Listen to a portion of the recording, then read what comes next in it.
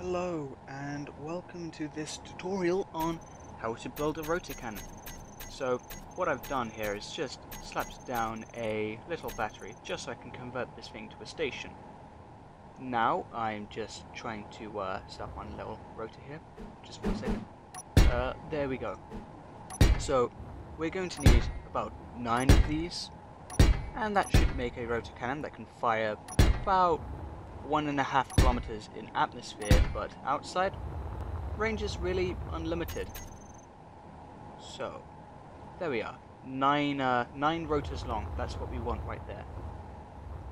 Okay, so we're just going to hop into the control panel of this battery here. Oh, very important. Make sure you know which rotor is the one all the way on the end, because we'll get back to that one later. Just make sure. Just grinding this down so I can see it in the control panel a bit better. Okay, so just gonna hop back into here, go down to that, name it Rotor F, Rotor Fire. You can name it whatever you want, it's just important that you know which one is which. There we are. Then we're gonna group these all together. Very important, you need 9 groups here. Just group them numbers 1 to 9. You'll see why we do this in a minute. There we are, so just gonna name a bunch of groups and it should be all good. Setting up a rotor gun isn't necessarily hard, more tedious, as I'm sure you can tell by now. Okay, that's 6, that's 7, 8, and 9. There we are. So that's that done. Now we just need to add 2 timer blocks. If you're using an advanced rotor cannon, you might want to use 3. Okay, so just going to place those 2 down, and we'll just set those up in a minute. Might as well weld this back up while we're at it. Okay, so we're going to go into here. We're going to go into timer block 1, or just timer block, and set up the actions. So the first thing we want to do is go to rotor F and attach a rotor head. Okay, now we're going to want to trigger now timer block 2. Then we just need to go through pages 2 through 4 and set up the increase rotor displacement command. This takes a little while, but I think it's worth it for the power you get from this cannon, which we'll get to in a bit. So just going to set this up. Do bear with, do bear with. As I mentioned earlier on in the video, this doesn't take any particular skill other than patience. Anyone can build one of these, anyone can set one up. It's just a matter of being patient enough to set up the cannon in the first place. As you can see, it takes a while. So we're on page 3 now. Going to want to go through groups 1 through 9 with this one as well. There's 2. Then we are going to do a test just a little bit later. Do bear with.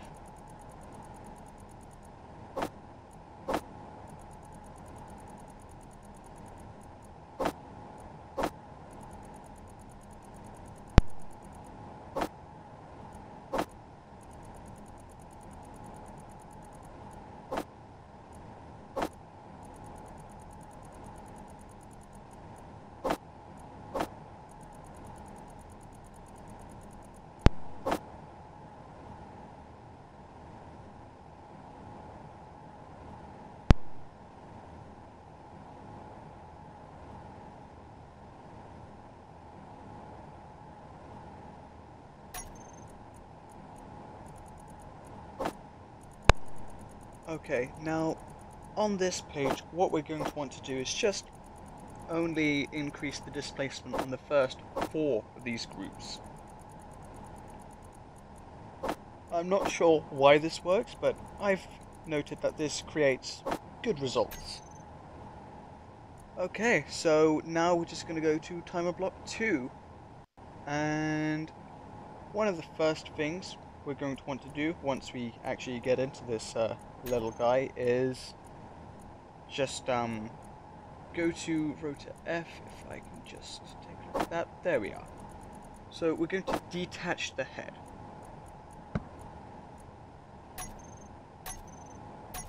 And then we're going to go to page 2. And on on timer block 2, sorry, we're just going to want to go through all of this and decrease the displacement. Okay, so there we are, there's 3. There is 4. And 5. And just like when we were increasing it in the timer block 1, we just need to decrease it this time. It's the same layout. Obviously, if you wanted to convert this into a machine gun, all you'd need to do is just make sure that timer block 2 triggers the first timer block as well. I might post a video of just a fully automatic rotor gun if this one does relatively well. So we're just going through. We're on page 3 now, so we should be done relatively soon. While we just have this little bit of downtime, I'd encourage you to like and subscribe to the channel, because it really does mean a lot. Okay. We're on number 5 here now. 6.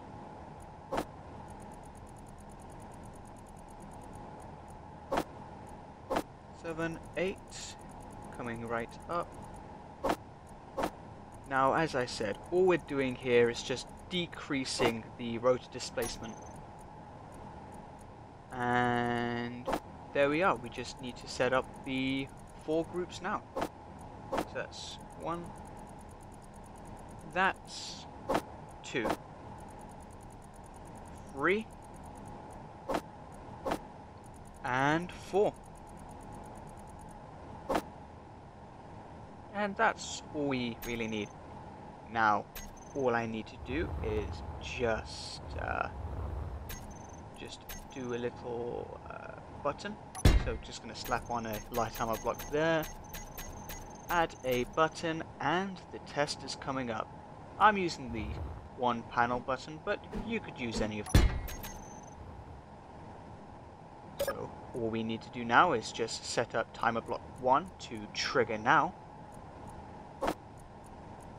While you're doing this, it would be a good idea if you're setting up a machine gun to have a button to stop as well.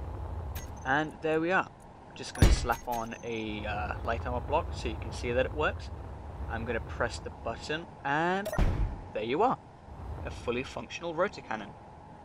Now what we're going to do is... okay, so we're back for an actual test. This time we're just shooting a plain old rotor. This block here is about 7 blocks by 7 blocks and made out of light armor. Let's see what my cannon does, shall we? Just need to go over here and press the button. Let's just make sure we have a nice good view of this. There we are, and fire.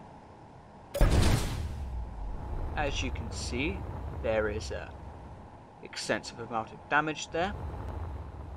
It's gone about 4 blocks deep, this large grid light armor, which is a good amount of power considering the resources and effort you put into this.